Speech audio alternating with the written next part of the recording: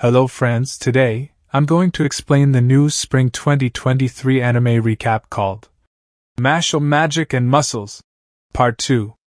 Spoilers ahead, watch out and take care. Easton Magic Academy is a historic and prestigious school that has produced numerous pillars of the magic realm. Its entrance examination is notoriously difficult that not even 3% of the applicants will be admitted, but only those with superior magical powers will be able to open the gates of Easton. This year's exam will be held under the watch of Claude, who is a great magic user and a teacher of the Easton Magic Academy.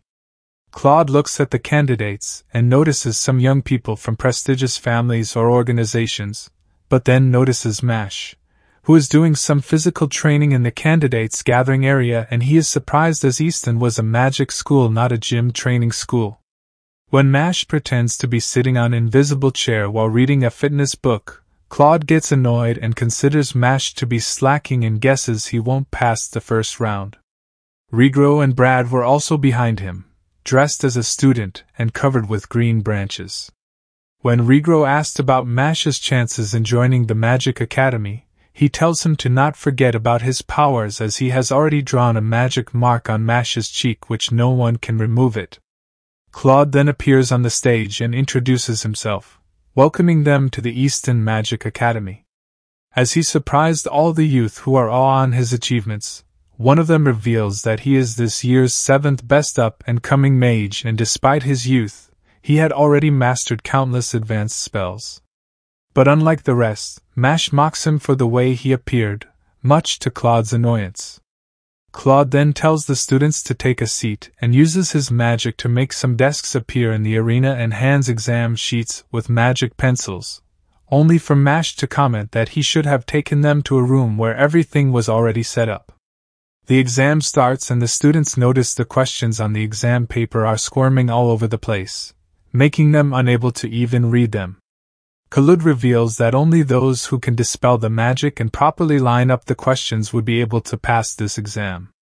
Mashle asks the letter to stop squirming, but as they continue, he crushes his pen and asks again. They stop moving, after which the questions properly align themselves. Mashle then hands the paper to Claude, and to his surprise the questions were perfectly aligned. Mashle then continued to pass the exam, including boulder float, running on the water, and many others. Much to Claude's anger, he wonders why a trash like Mashle is able to pass these tests, but decides to throw him an even bigger and harder exam. He then uses his magic and create a maze full of traps, saying that the maze will be filled with a lot of traps and they have 30 minutes to complete it and reach out to the other side. Inside the maze, a girl named Lemon Irvine asks Mashle if she can tag along with him, as it would be more efficient to work together, and Mashle accepts it. During their journey, Lemon gets slowed down and asks for help for a variety of situations. Eventually, Mashle decides to leave her as this wasn't efficient, and he has not much time left, but Lemon uses the Levio's Cuffus spell to handcuff Mashle's arms and legs. She apologizes for deceiving him, and says she had a personal reason to keep him away from completing the test.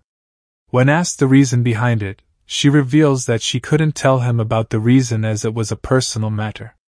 Realizing that he's been deceived, Mashle breaks free from the cuffs, saying that he has his own reasons to complete this exam, and runs away alone. A sphinx then appears next to Lemon and gives her a riddle. Lemon, terrified to see his size and magic abilities, is not able to answer in time, and the Sphinx decided to finish her with his spear. Before calling for help, Lemon realizes that he deserved this as she selfishly betrayed others. Suddenly, Mashle returns and knocks out the Sphinx, stating the riddle like that does not exist. When asked why he saved her, Mashle explains that he thought her personal reason may be like his and he felt bad about it. As the time is almost up, Claude feels happy about Mashle won't be able to complete this exam, but to his shock, Mashle proceeds by taking shortcuts, breaking the walls of the maze, and reaches the end destination in time with Lemon. Having passed through the walls, the other students felt that was cheating and Mashle had to find his way through the maze to truly pass. They start yelling at him to go home, and Mashle agrees to their points, but given his situation, he can't just go home. Lemon decides to speak, telling everyone that Mash isn't at fault. Claude wants her to shut up or she will regret it, but Lemon continues and explains that Claude told her to prevent Mash from reaching the point, and he would allow her to pass the exam. She also told them that Mash saved her from the Sphinx, and even proposed to her, but Mash denies it to the second one, and she keeps insisting he did. Hearing this, Claude confesses that he set up Mash, but since it's his exam, he feels he can fail students who he doesn't like. He explains that Mash and Lemon are commoners and the school is for the elite. Claude then activates his magic spell with his wand and decides to fail both Mash and Lemon unless they decide to challenge his decision. Mash then snaps Claude's wand to everyone's surprise. Suddenly, Headmaster Wahlberg shows up and silences everyone. He announces they are moving to the final interviews and from now on he is in charge of the exam.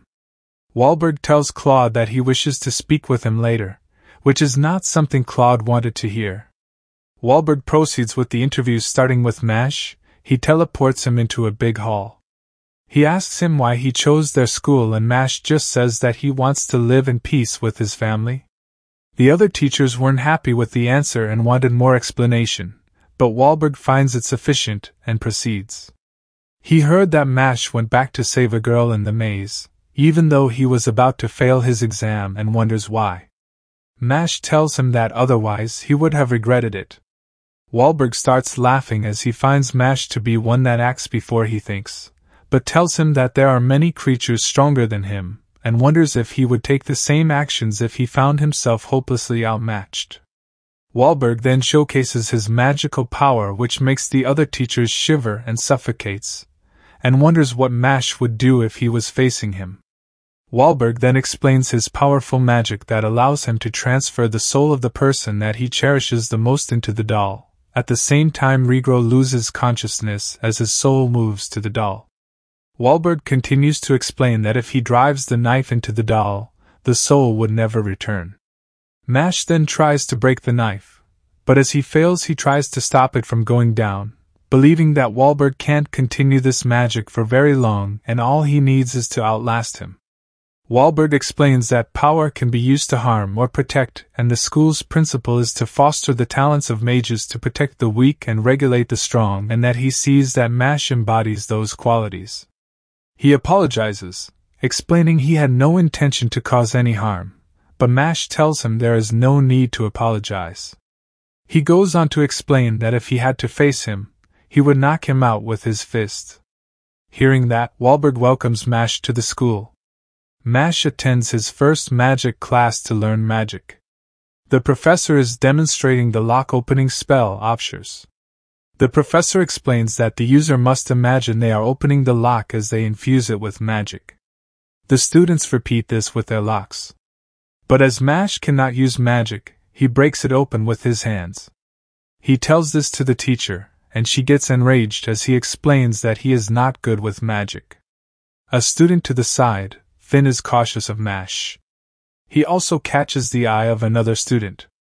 As they go to their dormitories, Finn finds himself in his appointed room, wondering who his roommate would be, hoping that it would not be Mash. Suddenly, Mash rips the door open and greets Finn. They introduce themselves and Finn seems to think that he misunderstood Mash, who then names all his muscles and Finn takes back what he thought.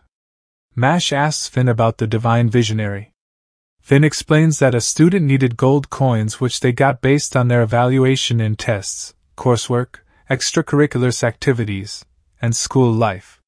He also tells him that after 3 terms anyone with 5 or more gold coins could get into the running as a candidate for a Divine Visionary, but if they can't keep up their grades each semester, they will be expelled regardless of how many coins they had, much to Mash's shock.